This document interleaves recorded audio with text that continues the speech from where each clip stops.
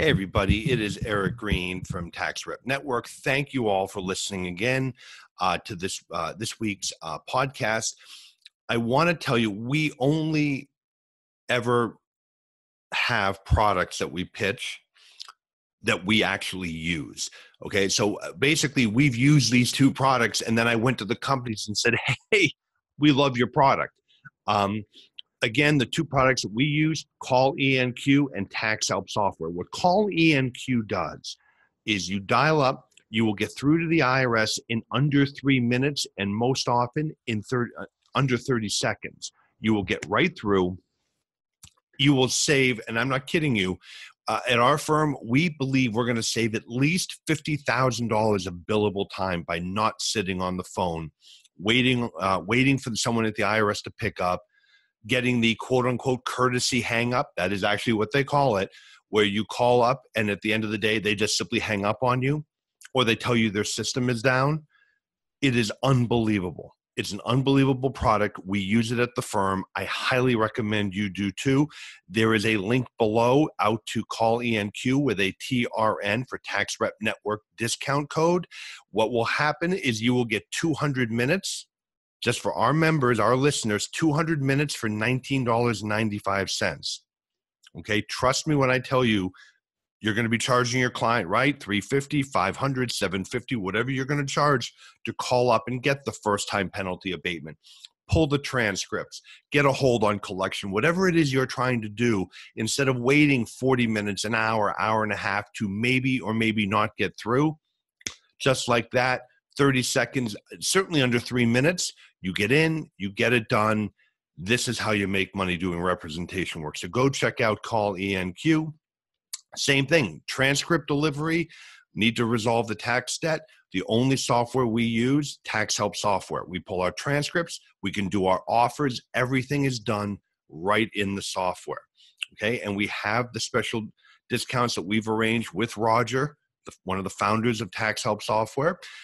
Check on those links below. Go check this out. You can get a free 2-week trial or get 10% off. And I assure you, it is the only software we use when it comes to tax resolution. All right. So thank you all for listening in. Go check out our sponsors. And I hope you enjoy this week's podcast. All right, everybody. Thank you for joining us on this week's podcast on Tax Rep Network. I'm Eric Green. I'm very excited about my guest this week, who's not only a friend but a mentor, Claudia Hill. Most of you probably know who Claudia is, but if you don't, Claudia is an enrolled agent. She's a nationally recognized tax professional and frequent lecturer on taxation of individuals, tax planning, representation before the IRS. She's the editor-in-chief of Wolters Kluwer Journal of Tax Practice and Procedure, formerly CCH. She's a co-author of CCH's expert treatise, Tax Practice and Procedure, and is a frequent presenter at associations, industry seminars, including the IRS Nationwide Tax Forums, AICPA's Engage Conference in Las Vegas, the NAEA National Tax Practice Institute, Spidell Seminars, numerous university-sponsored tax controversy programs, and CCH online seminars. Claudia has testified before both the Senate Finance Committee and House Ways and Means Committee. She's often called upon by the media for comments about tax issues. She's an NAEA National Tax Practice Institute Fellow and a multi-level instructor at NTPI. Claudia is an associate member of the American Bar Association Tax Section. In 2011, Claudia was selected as one of the top 10 people in tax by tax analysts. Claudia is the owner and principal of TaxMam Inc. and TMI Tax Services Group Inc. And we were just talking about, continues to maintain an active tax planning, preparation, and representation practice in Cupertino, California. Claudia, thank you for doing this. Thanks, Eric. And I cut this down just so we could get through it. And listen, I got to tell you, I want to dispense with this right out of the gate. And for those of you listening, because I get this a lot from both tax rep members, but also people that are just interested in it. The idea that, Eric, I got this case and it now has an extra zero in front of it. So I really think we need to get a lawyer. And I'm always telling people, no, why? What is the zero? What is that? folks, the woman I'm about to speak to is an example of why you do not need a lawyer. If you know what you're doing, and Claudia certainly does, she is as expert at this as I am, probably better, all right? And she is not an attorney. She is somebody I call not only when I just want to complain, I have problems I need to bounce off of. And so, Claudia, I actually appreciate you at many levels, aside from the fact that you're helping me become a columnist, to the advice you give me, to just listening to me complain. No, I really appreciate it. I have many rabbis in my life. Chuck Reddick, who is now our commissioner, being one, Brian Scarlatos, L.G. Brooks, Sid Kess. I mean, there are some of the giants in our field, and I appreciate everything you do. Thank you. And really thank you for doing this. And so what I was hoping we could talk about today, we're about to embark on another tax season. In fact, we're recording this on the 28th. It'll be posted over the next several days at some point. But of course, the IRS is now accepting returns starting today. So we're about to embark on another tax season. And you and I have discussed at multiple meetings all of the screwy things that happen during tax season that shouldn't, and these sort of critical mistakes people make. And I thought that this would be an opportunity for us to just kind of go through those. And I can get you to comment on them. So hopefully the people listening to this know, don't do that, or things that they should be doing but are not. And for us, at least, Claudia, do you agree? A lot of the stuff we do in representation, all of that's much of it stems from things that were done or not done during tax season. Right. We have to have our head centered when we're preparing returns, if you are a return preparer, with doing proactive efforts while you prepare the returns so that you can protect that return going forward. I won't let a return out of my office that I don't feel like I can justify what's on that return later. So if it doesn't make sense to me at one point, I stop the game early. I don't want the backlash that happens when you don't prospectively look at what's going on. But a lot of it starts with good practices within your firm, not just talking to the clients, but before you even have a client sit down with you, sitting out and thinking through the entire engagement. Oh, and we're gonna go there. But by the way, if you're listening, and you and I have seen this, when something does go wrong, the first thing the client's going to do, they're going to throw you under the bus. Exactly. I gave that to you. Oh, why didn't you catch this? It happens constantly. And if they don't think of it, if it's a criminal case, they're going to have a defense counsel suggesting to them how they can blame the preparer. Yes. That's one thing about the relationship with attorneys. If you're a non-attorney, and the attorney's job is to protect that client, well, you're the one that prepared the return that the client's now in a mess with. And so it's not that the attorney doesn't like you or doesn't, they may have no ill feelings towards you at all, but they've got to find a target to deflect in the effort to protect that client. And you're an easy target if you sign that tax return. No, absolutely. And your records are actually going to potentially become an issue. But, again, we'll get into that. But the very first thing you actually mentioned, engagement letters. Yes. So many, for some reason, and you know what, I think what happens, and actually, you know what, I'm not going to say what I think. I'll hear what you think. Okay. But the issue of engagement letters for practitioners. Well, people think about, if I do a representation engagement, collection, examination, I want to make sure that I understand what I'm doing and what's expected of the client. So very few people would go into a formal arrangement with a client to represent them without having one. But everything starts at the beginning of the tax return preparation process.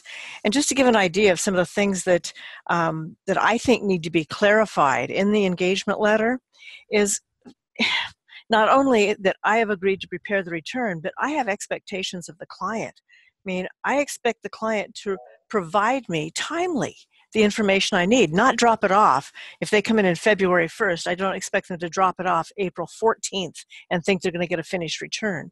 I want them to know I have expectations that they will also review that tax return and that they will be forthcoming when it comes to disclosing all of their income. Yep. You don't want to find out later that they told you just what they wanted to tell you, and then they're still blaming you for not getting it on the return. And I know a lot of practitioners will say, well, my clients won't fill out the organizer. Well, did you have an engagement agreement that said what you expected of them first? That's the first step. And then being forceful about telling them what you need. But some of the things that in the last few years that we've included and added to our organizer that hadn't been there a decade ago was that a affirmative statement related to the number of state returns we're going to do. There's been a whole lot of emphasis in the last several years, and I think it's because the states are hungrier in multi-state sourcing. And so you need to make sure that whenever you quote a fee, that you're saying this fee covers your resident state. If there are other states, there will be additional fees to do that. And I have clients that make investments in partnerships, and those partnerships can have 2-digit numbers for income or 2-digit numbers for withholding. Well, will I prepare a return in every instance where you touch that state, or will I get back to you and say, do you want me to prepare it? Because there's a judgment call. Well, I'm not going to charge them $20 to prepare a non-resident return for a state. It's going to take time. Yep. So understanding the expectations becomes real important. Often my basic tax preparation fee does not cover an FBAR. That's a separate fee that goes on to it. A lot of my clients will come in and say, oh, can you just take care of my kids too? Well, I'm not going to do the kids for free. Yep. So I want them to know that if they want me to do the children's return, there's an additional fee that will go with the children's return. I also have had clients say, wow, this fee's pretty high. Does it cover any audits that come later? In my case, it does not. Okay. Any work that's done after the fact, I charge based on my time that's involved into it. I know there's some practitioners out there who beat themselves up doing the follow-up that wasn't their fault. I mean, it wasn't their fault the IRS decided to send a notice on that a return, and they're doing the work for free. So be real clear in your engagement letter that it covers the preparation of the return. Anything after that is a separate engagement. Well, yeah, and one of the things I find fascinating, and a lot of the problems really do stem from my perspective, the fact that taxpayers don't truly understand, one, the value of their EA or CPA, and don't know how to properly use them. If they are bringing everything to you in March, there's some planning you can do, but not much. No. And I've always been urging people, they need business owners. When I do speak in front of non-practitioner groups, you've got to be talking to your accountant at least quarterly, preferably monthly. What is amazing is, some of us get into habits that we find hard to break. When I was building my practice in the first place to try to attract the kind of clients who did appreciate what I did, I wouldn't take on a new client unless they agreed to see me before the beginning of filing season so I could get that account set up. But also because year-end tax planning expanded the times the client would call, and having the clients come in and do year-end tax planning, they could see that we could save money. And I could generally more than justify my fees by them coming in for 1 hour and me helping them do the year-end planning. And they knew then what to plan for whether they're going to have a balance due or refund coming. We could modify that fourth quarter estimate.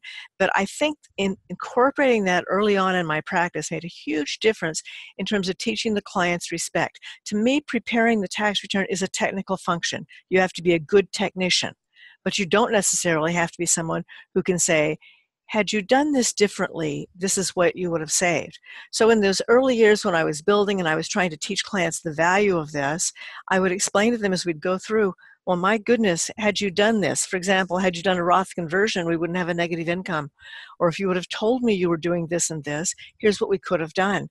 And it builds value. Your clients don't know what you're worth unless you tell them. many of us make our jobs look super easy. I remember ages ago attending a session with a gentleman who was starting his practice, and one of the techniques he used was to organize, make order out of chaos with the client's documents, Yep. and he would comment on, yes, I need all of these pieces, here's what I can get from them. And the clients then started respecting that he was doing more than putting a few numbers in a few boxes. You don't want, it's not putting a few numbers in a few boxes, it's knowing what numbers to put in which boxes in order to get the outcome and make sure you're covering everything that you possibly can for your client. You know, and well, that's the big frustration is clients like, well, you're just putting stuff in the software. Yeah, no. I have to tell you the truth. So what we're now seeing, my podcast last week, Claudia, was literally why your 1040 practice is fucked and what to do about it. And so, but one of the things I commented on is, 48% of people officially filed their own returns in 17. All right. If you were to pull away all of the people that are at the big international and regional firms, right? Mm-hmm. Like, for instance, the hedge fund owners we have a lot of hedge fund people that live here in Connecticut, in downstate. They're not going to tell Ernst & Young, for example, I know you did my hedge fund, I know you did our holding companies, and I know you did the real estate partnerships. Give me the K1s. I'll go home on TurboTax and do it myself. They're not going to, right? Yeah, no, right. The no. entities, those. But if you took those people out of the equation, it's not really 48%. It's up closer to 58%. Now, with the increased standard deduction, more people are going to say, "Well, I can do it myself." All right. Do you know that the IRS expects, the White House Council of Economic Advisors believes that the number of people who will itemize their returns is going to drop to less than 8%. For years, the Schedule A has been the bread and butter. That's what's pumped up the fee for many people who prepare tax returns.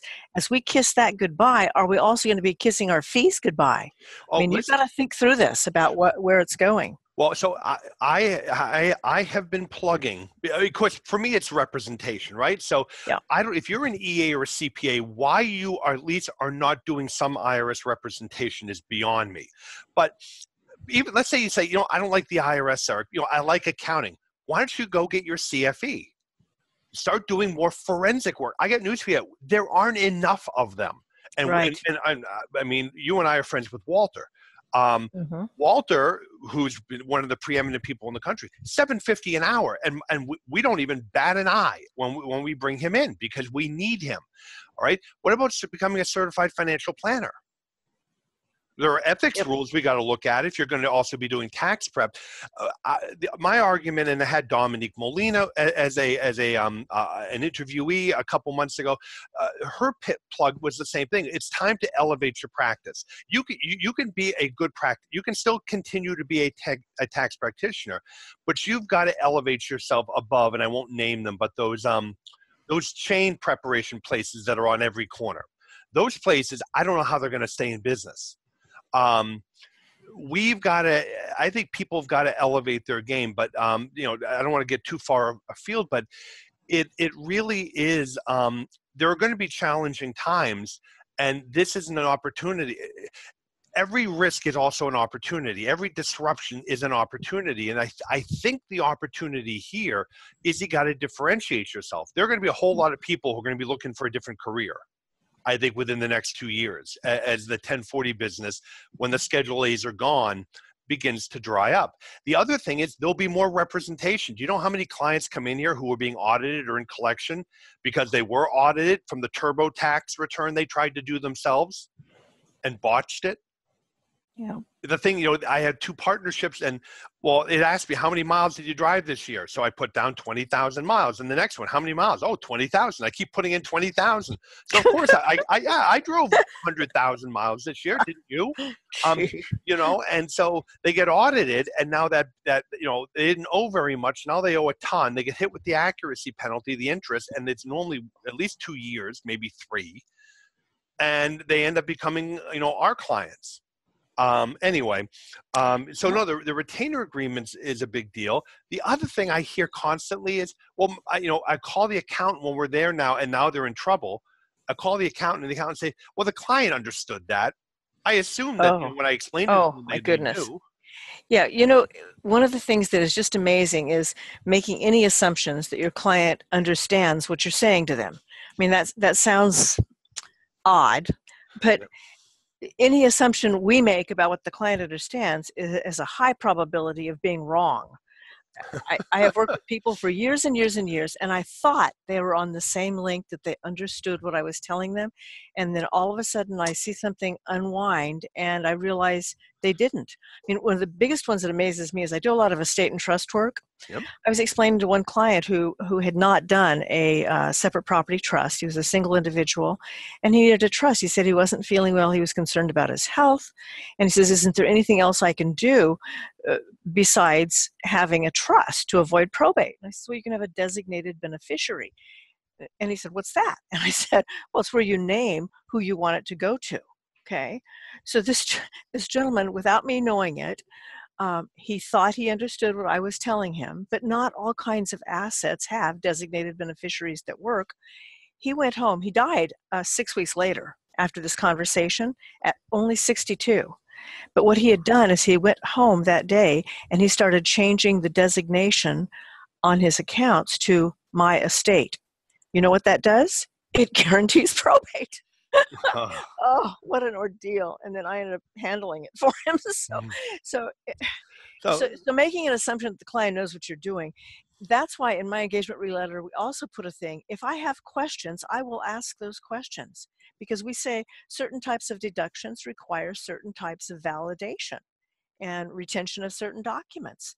And I want the clients to know this. They can't sit here and pick numbers off the ceiling. They can't use numbers with a lot of zeros at the end in my office. This doesn't work. I will take an organizer that's incomplete, and if I come to something that the client's sitting here muttering and saying, use what we did last year, I smile at them and say, I'm afraid we're going to miss deductions if we do this. Why don't you take this organizer back and work on it and then give it back to me, and I'll work from that. Because the clients need to take responsibility. They want to abdicate their responsibility for their own return. I had a client walk in my office one day and say, I got this letter from IRS. And he was talking to my office manager. And he says, and I figured if she couldn't see the problem, they couldn't either. Mm-hmm. And this is what my secretary was telling me, that he said that. And I thought, oh my goodness, So pull out that engagement letter when I next have him come in, and I explained to him what happened. And I says, but if you knew about it, why didn't you tell me? And he says, because I figured your name would be on the bottom line on that return. And I said, yeah, but yours is, and you're the responsible person. It was back in the days that the W-2s came with carbon papers, and sometimes 6s look like 8s. And yep. So the quality of the documents you look at, and you really need to look at them. You grill the client, make sure that they know. There's a lot of pushback. It's subtle that goes on when we work with clients, but we let them know that they're the responsible party.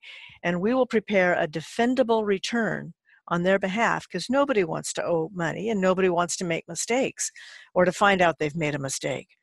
But the best way to do that is to be proactive as you're working with the client, and let them help you to do the kind of best job you can. Yeah, no. And the other thing is, a lot of this does cut two ways. I mean, there's always, from my perspective, the criminal aspect, because they forgot to tell you something, or they made something up. But, we had a preparer here who went to prison, who was like just falsifying stuff on returns. And the reality is, I know, because I ended up having to defend some of these people later on, because what CI did is they prosecuted the preparer and then sent everyone letters just disallowing everything. Some of these people had been getting cheated. They actually had more deductions. He just never wanted to be bothered. He just made stuff up as he went along, and what he made up wasn't high enough.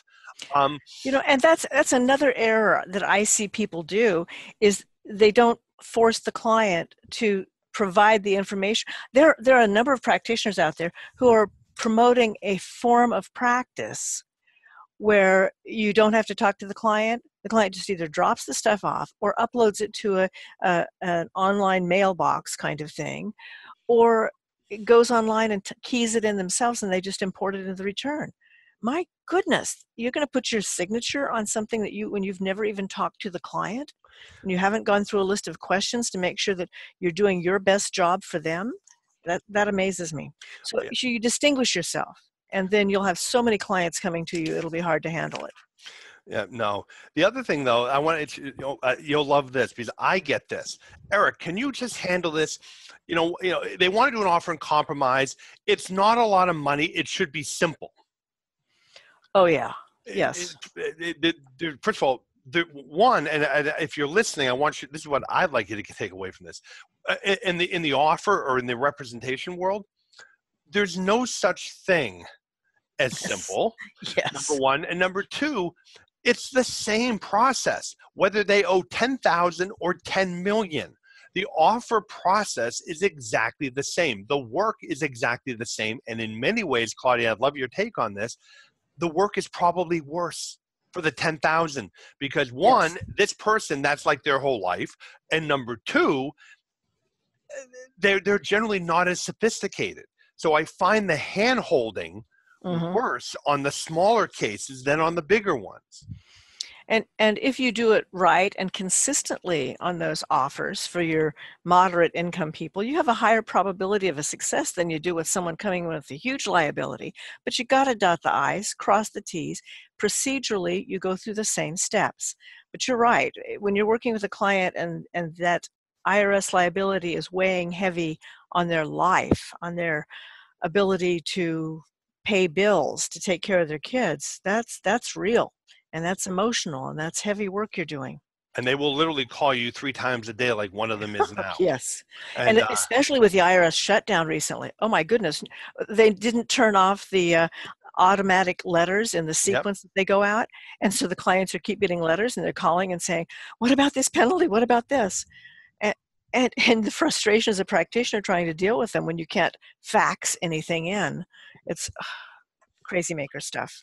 But oh, yeah. That's what we've chosen. No, it is nuts. Something else, and again, you touched on this already, fees. Yes. These, the practitioners who I talk to, and like you said, the FBAR is it's a separate return, technically. Yeah. And it doesn't go to IRS, Yeah. And the representation is not included. This is something I've had to break some of my members of who thought that, well, I'm doing their 1040, isn't that included? I'm like, no. I'm like, unless you're the one advising them not to pay their taxes, I'm not sure how you come to the conclusion that's included in the $350 or $450 you're charging for a 1040, which, by the way, is not enough. Again, you touched on this, but your experience with fees and how you deal with it.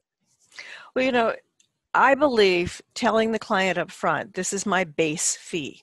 And for years I adopted that. And as I added new practitioners, my base fee went up. Currently, my base fee to see me to do a 1040 is $980. I don't do many returns at that level. They often cost a lot more than that.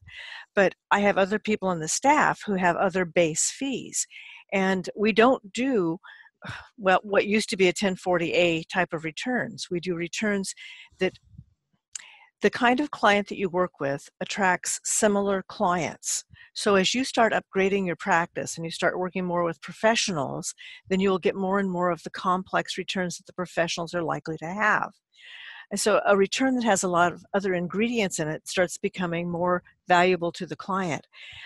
I have not done this because I live in Silicon Valley and everybody's income, it seems, is inflated. But I remember some pricing models years ago, it took the presumption that the higher a person's income, the higher probability of audit. Now, if you read IRS statistics, that may not be the case, but the higher probability of complexity, I would say, on those. And so the fees were set higher for higher income people. I would have trouble with that kind of a fee schedule, but think about your fee schedule this coming year when you start seeing a lot of the pieces totally changed in terms of the presentation of the client. If you see the drop in the Schedule A, the number of ones you're doing, and a reminder to you, when you've had a major tax law, you get people coming to have their return prepared who may not have used a preparer the prior year.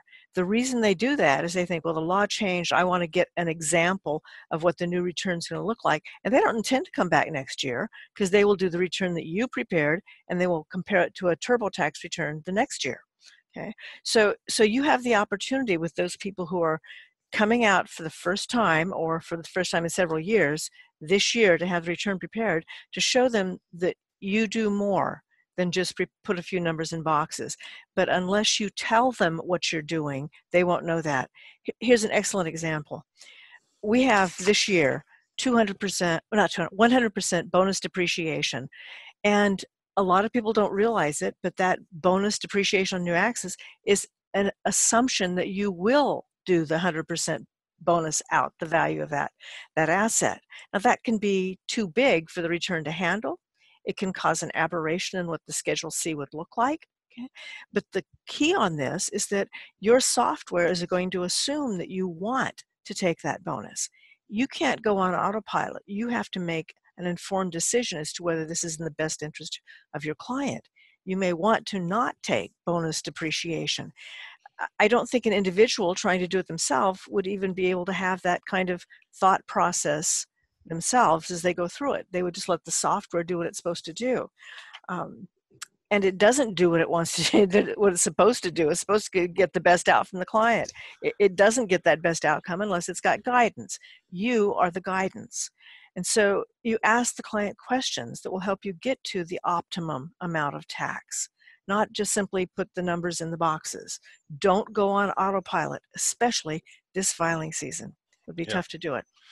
Yeah. No, and I have to tell you what's interesting is the National Society of Accountants that report annually what the average price of a 1040 is in America. Mm-hmm. In 2012, it was $335. In 2014, it had dropped to $289. In 2016, $261. It is actually falling. Why? Well, a couple things. One is I do believe that the message that has gone out from the, again, I won't name them, those national prep companies is it's a commodity. And you've got, I don't even think it's called TurboTax anymore, whatever it is, they do it yourself at home, do it online for free.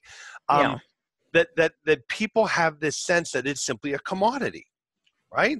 And they can go and get, anything, get it. And why would you pay a lot of money for it? And again, it stems from not appreciating when you have someone who's knowledgeable, and they're paying for you not because you're sticking it in the computer. It's the knowledge that you have. I want Claudia Hill to do my return because I know Claudia is on top of this. I want Walter on my forensic case because I know he knows what he's doing and the government respects him. Otherwise, if I just need someone, if I'm just looking for a slapdash, I can grab any bookkeeper to do that. There's an expertise, and I think people just don't appreciate it. So they've become price sensitive in an area that they really shouldn't be. I cannot underscore the value added that your client gets when you talk to the client. If they are a wage earner, you should be talking to them about, I see you put $3,000 in your 401k this year.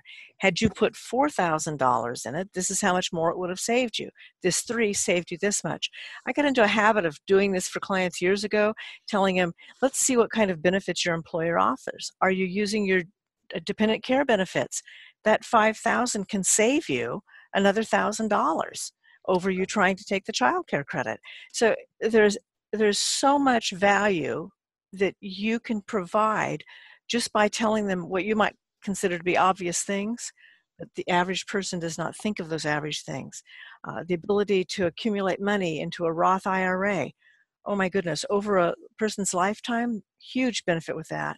I sometimes start people with the Roth IRA and tell them you can use this to buy your first home, because you pull principal out first on these things after 5 years. So there's so much you can offer the client, and that's where you build the value, and that's how you build your fees. Right. No. And now How do you deal with the issue of people who don't pay their fees? Well, they're not clients, Eric. No, That's true. exactly. Listen, I had I'm all about retainers. Yeah, yes. Mr. Green Well, don't do nothing until Mr. Green shows up in my office.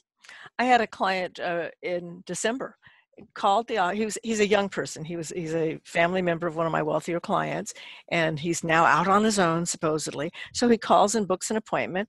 We have an hour conversation. I send him a bill for the time. Okay, he sends me back an email and says, "I just got a bill from you. If I have to pay this, I'm not a client." And I says, "You're right, because people who don't pay my bills aren't clients." I said, "You took all I have to sell is my time. Okay, that's the only thing I'm selling is my time. And you took my time, And and I expertise. believe we and provided you some recommendations for going forward. And if you don't pay the fee, that's up to you, but you won't be a client going forward." Oh yeah, no, and we also don't sue clients in small claims. It's Oh just, my goodness. yeah. Have you seen anything I have, Eric, where people do a counter suit and say, "Well, she didn't get the return done on time and it caused me IRS penalties," or this and that, and the judge turns around and files a claim against the preparer? I saw That I have not seen. Yeah, I saw a practitioner walk out of a claims suit, small claims sort with a judgment against her.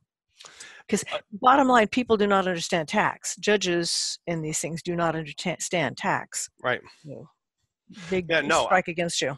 I will tell you this. I've had this where client came in, and what I do is I'll charge for a consult, and if it's only going to be a consult for an hour, I'm $475. But if you want me to pull transcripts and have a conversation with you in advance, I charge $750. And so $750. We get the transcripts. Person comes in. We go through it. They've been spending tens of thousands of dollars trying offers. Yeah. They can't do an offer. All right. They have way too much equity, way too much assets. And the revenue officer who has this case is lost patience. And she basically said, if you don't pay me by Friday, 5 p.m. I'm going to drop the hammer, and we're going to put you out of business. I said, listen, you've got all the money sitting there. Pull it out of this savings, pull it out of here, pay the thing off. And, they said, okay, but the revenue officer, she's so mean. She's a friend of mine. I call her up while they're there, say, look, I just met with them. I've explained everything. They're going to borrow the money. Can they get another week? But they're not going to, no more offers, no more any of that. They're going to pay the whole thing off and be done. She's like, Eric, that's all I wanted. No problem. You got a week. They walk out there happy. Well, maybe not terribly happy, but they're relieved, and we're all done. A month and a half later, they called me up and said, we want the money back, the $750. I said, why? Why? Yeah. And this person was an insurance adjuster. That's what he did. And he says, well, you didn't do anything. I said, what do you mean? He said, well, you didn't really do anything. And I said, and I'll make up a name. Let's call him Joe. I said, Joe, you're an insurance adjuster, right? He said, yeah. I said, well, you don't do anything. He said, what do you mean? I said, I have a fire at my house, right? So I call you, right? And he said, yeah. I'm like, you don't do anything.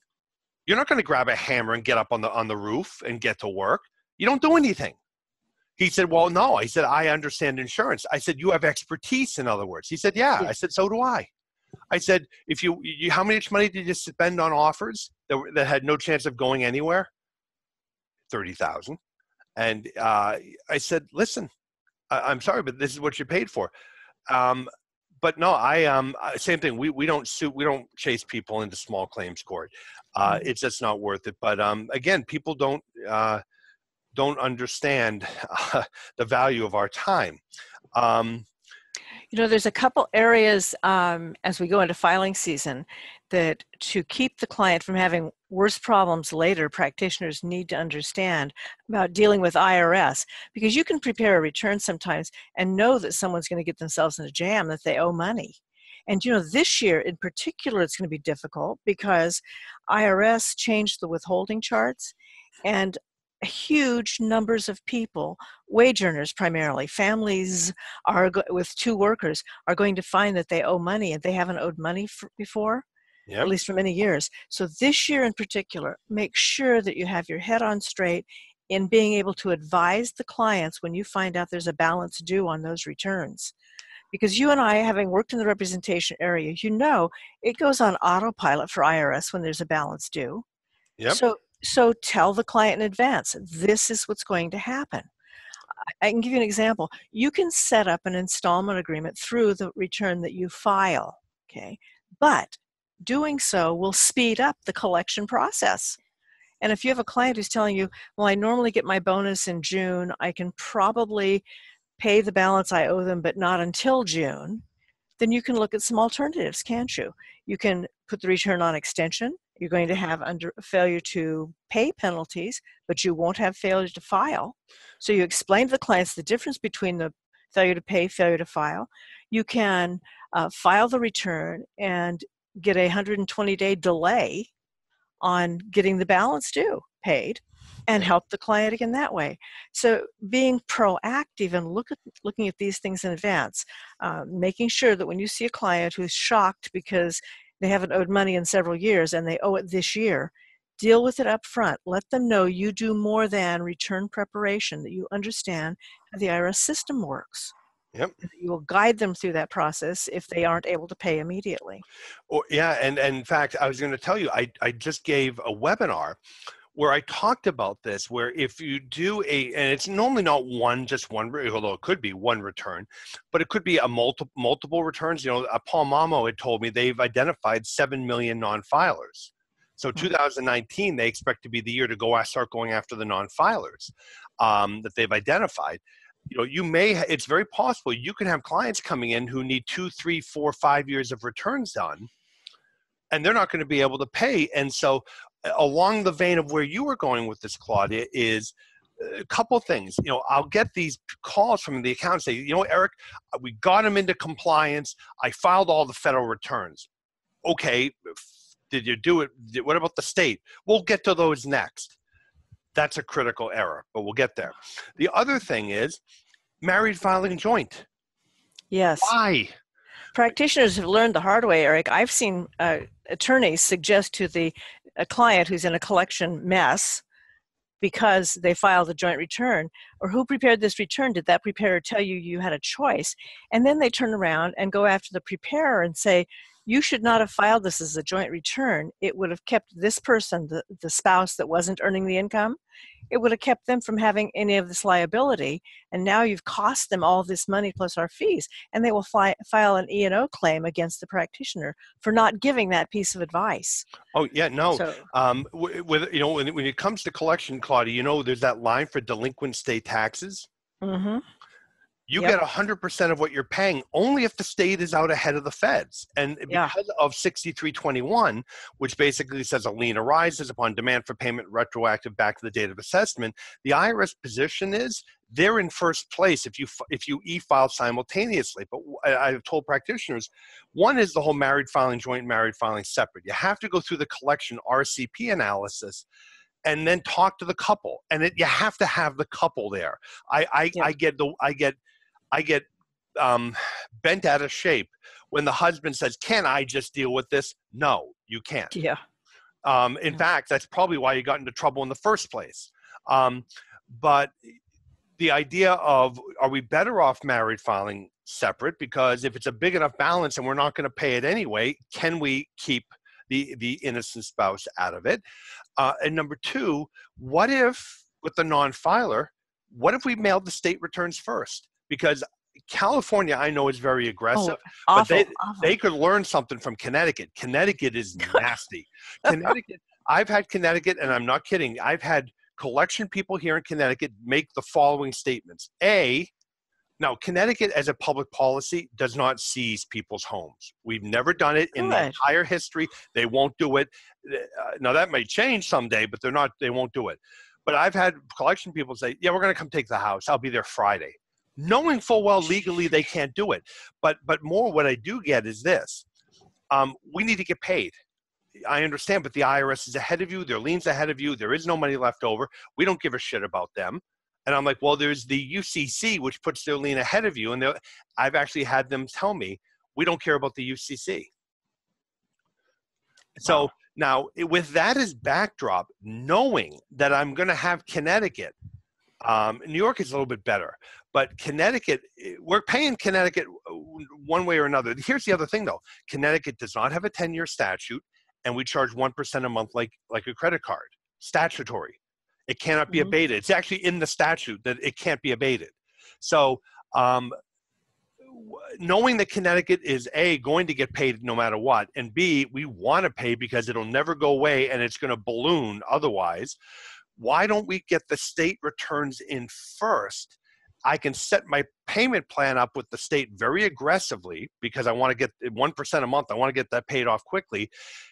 Just makes financial sense. But now I can set them up at a number where I can zero the RCP on the federal and use the state as leverage to get rid of the IRS. I can't do any of that or consider it if we're just going to knee-jerk, married filing joint, submit the returns, and then we'll just have a lawyer deal with the fallout. Because I've had clients, we won't do this, but I have had clients, Claudia, say exactly what you said, which is, should I sue my accountant? Yep. And I'm going to say, look, we don't do that kind of work. I mean, we could. I mean, Jeff, I mean, we have 5 litigators here. As a practice point, we don't sue accountants. We don't sue lawyers. You know, Sure. but I can tell you, I've had clients go out to find people to sue accountants and sue lawyers. Yeah. So no. Other thing that just makes me nuts is, and again, I know that nobody wants to do this, right? It's April 10th, 11 o'clock at night. Nobody wants to start auditing the client. Could you look at the sales tax returns? So many of the clients do the sales tax returns themselves. What triggers an audit, usually on the state side, it doesn't match the federal. Yep. And so the state says, we got your federal gross Schedule C gross receipts, says 2 million.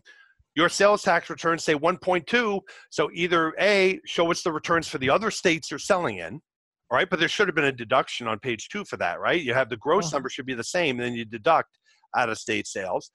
Or here's your bill. Geez. You know, and it's not your job, you know, you're not doing the sales tax returns, but I wish practitioners would at least get copies of them. Yes, look at them and say, wait a minute, why are we so off? That's why the practitioner really has to have something in their file. I've represented practitioners who, when IRS has come in after them, giving them penalties for aiding and abetting or for lack of diligence in preparing the returns, and tried to shut them down basically by putting so many of their penalty potentials in front of them. But the issue that it comes down to is they didn't gather the tools to protect themselves.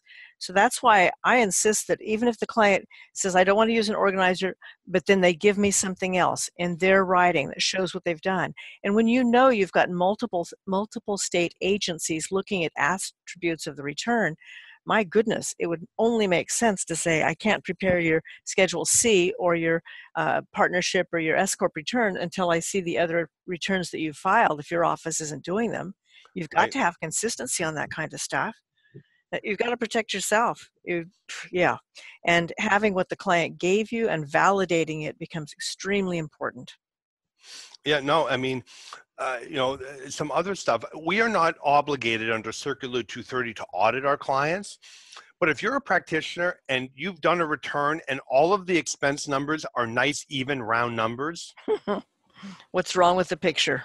Yeah. I think that you have now enough where you are required to make additional inquiry.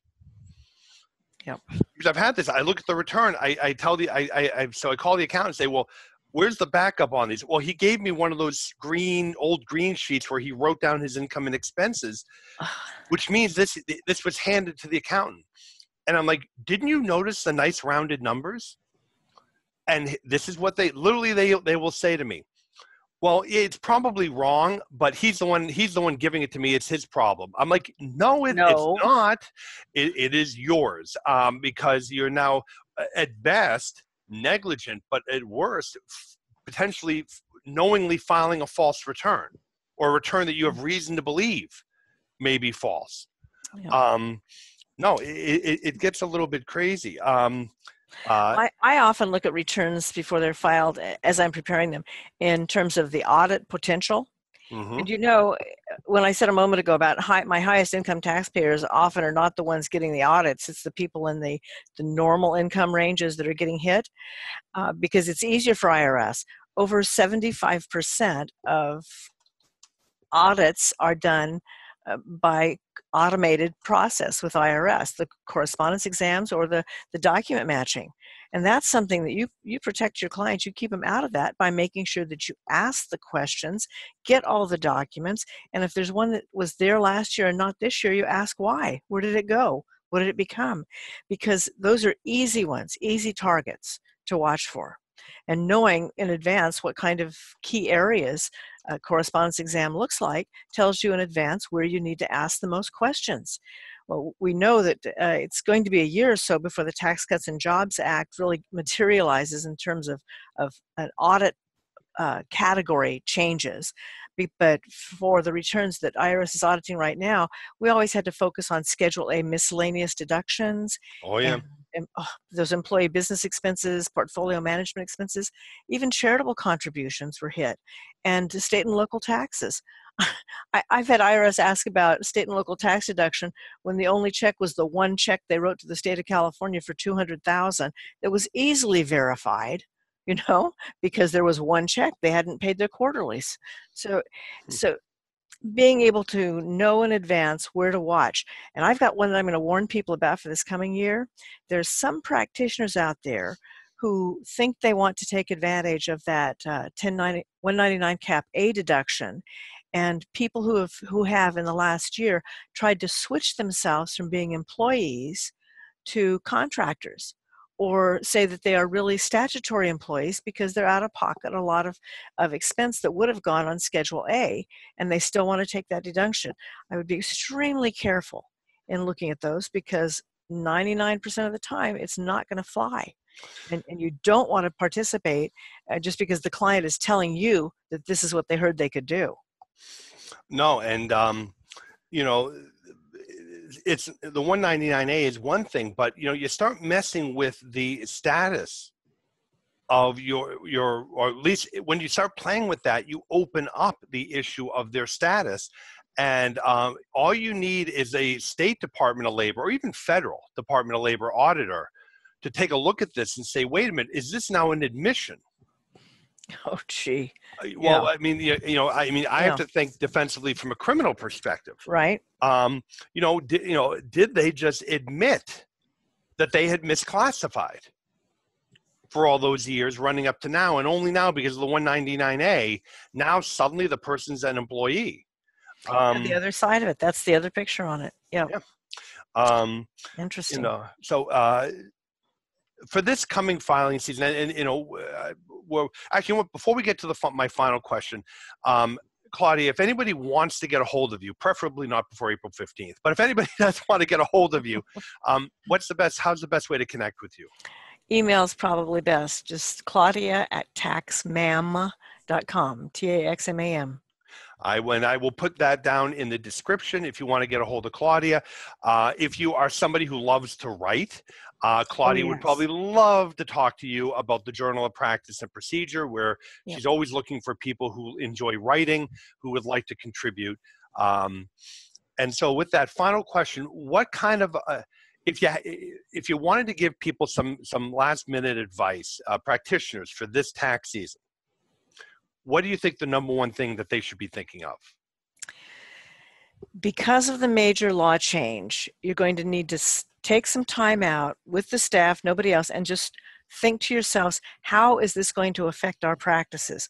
Well, one of the things I'm sure it's going to do is it's going to take longer to do the tax returns because people are going to have questions.